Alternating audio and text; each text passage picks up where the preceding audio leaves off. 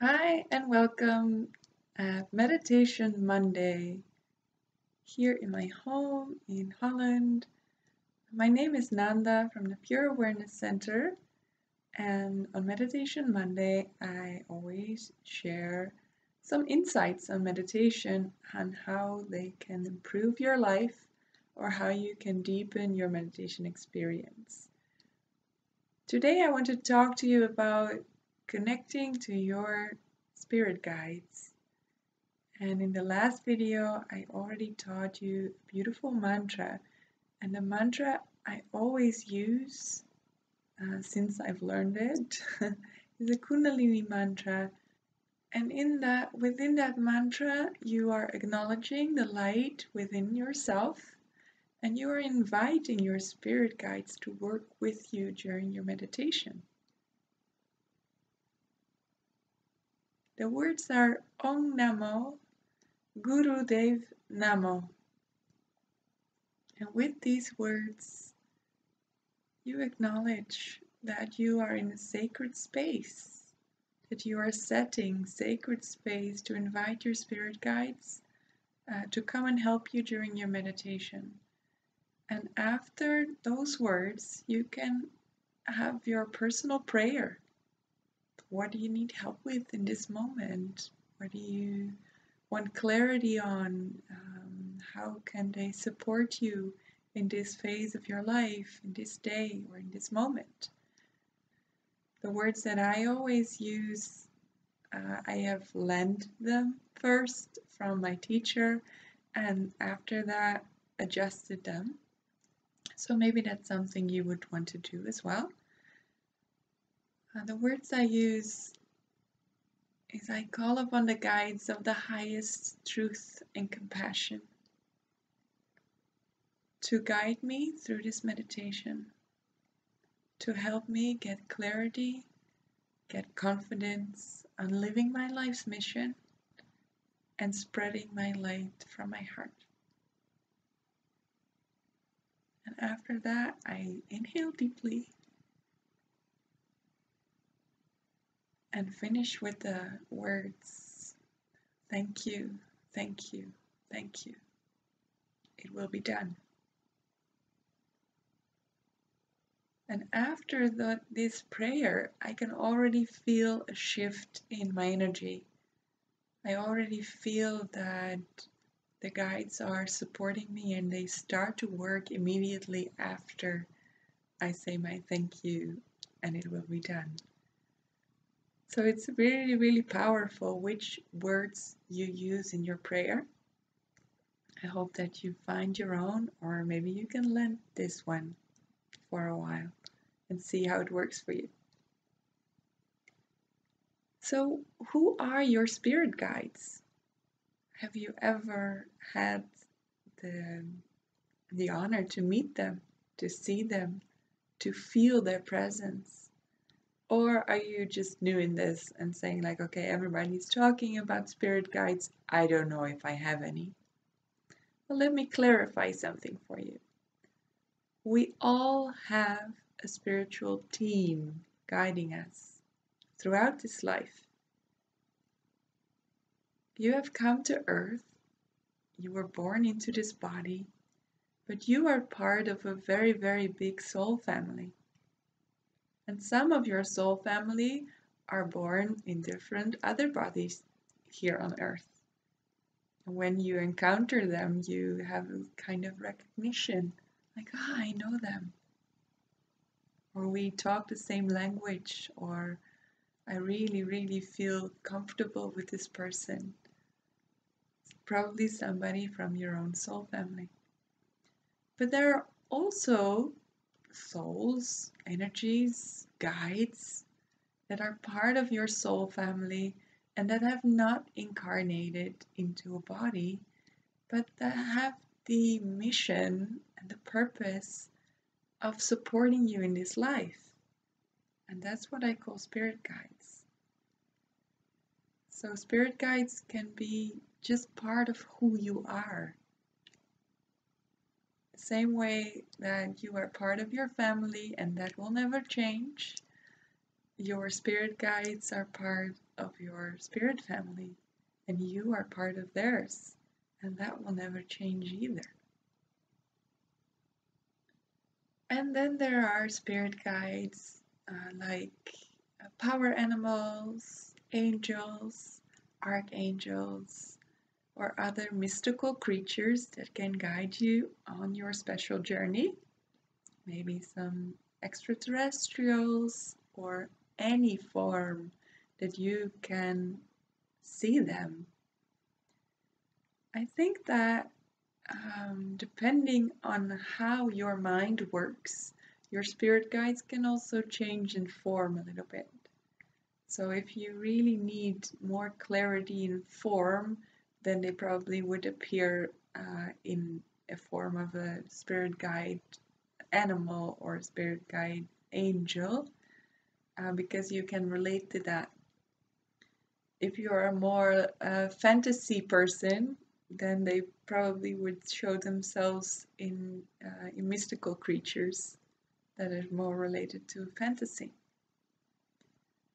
And if you are more a person that is not very visual but feelings or seeing colors, then that might be the way that your spirit guides are talking to you and appearing in your life. I know also a lot of people that use nature as their guide because they are very, very much connected to this planet and everything that lives on this planet.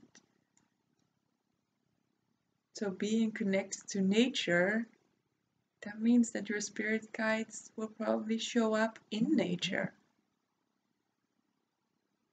Like seeing a beautiful swan or walking into a tree that has beautiful energy with it and that you really feel connected to in a way, and maybe you even talk to trees.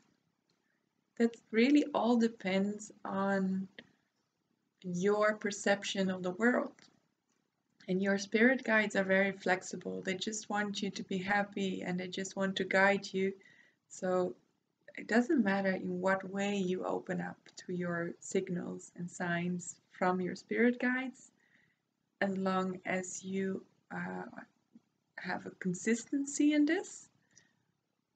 So if you are still searching for your way to communicate to your spirit guides, then let them know how you wish to communicate.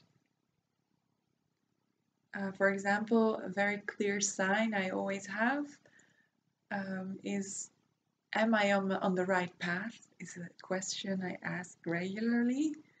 And when I see white feathers, that is a physical, very clear sign to me that yes, I am. And I am still surrounded by my spirit guides and they are still pointing me in the direction that I am walking in. So that's a beautiful physical way to communicate with spirit guides. And communicating with your spirit guides through meditation, that's a deeper level.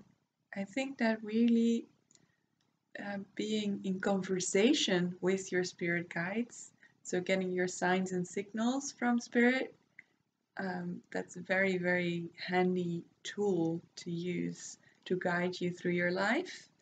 And then there is this way of communicating with your spirit guides, and that really is more of a conversation. So you can ask questions and you get a direct response. And that's what I will teach you in this lesson, in this guided meditation. I have recorded a guided meditation for you, and you can subscribe to this channel, to the Meditation Monday channel, to receive them, or look in the Pure Awareness Center Academy. And there I will share with you how this conversation with your spirit guide comes about. Using the invitation to get your spirit guides to connect with you in your meditation with a beautiful mantra, that's number one. You have to invite them. You have to say, okay, I'm ready to talk to you. Can you please come in? It's like calling on the phone. And it's really, really beautiful to do it like this. And when you have invited them, you can silently start to ask your questions.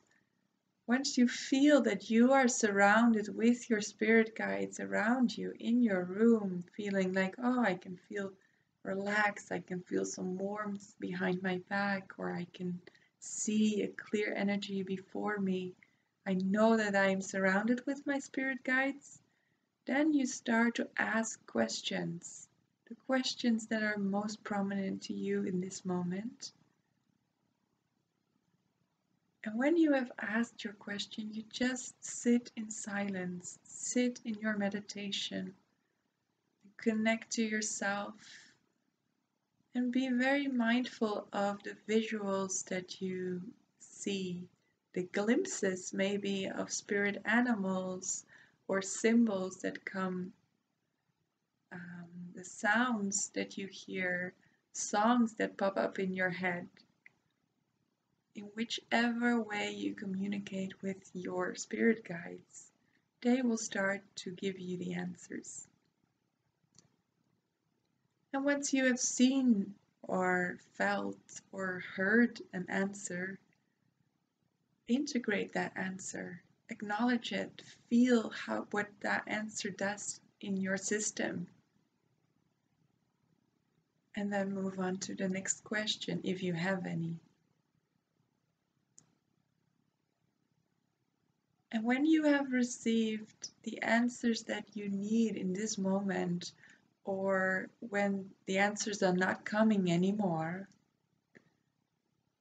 that either means that the questions you've been asking are going into a deeper layer and that you are not ready for the answer yet, or that you really need to improve your connection to your spirit guides and you need to have some more clarity in which way they can communicate with you.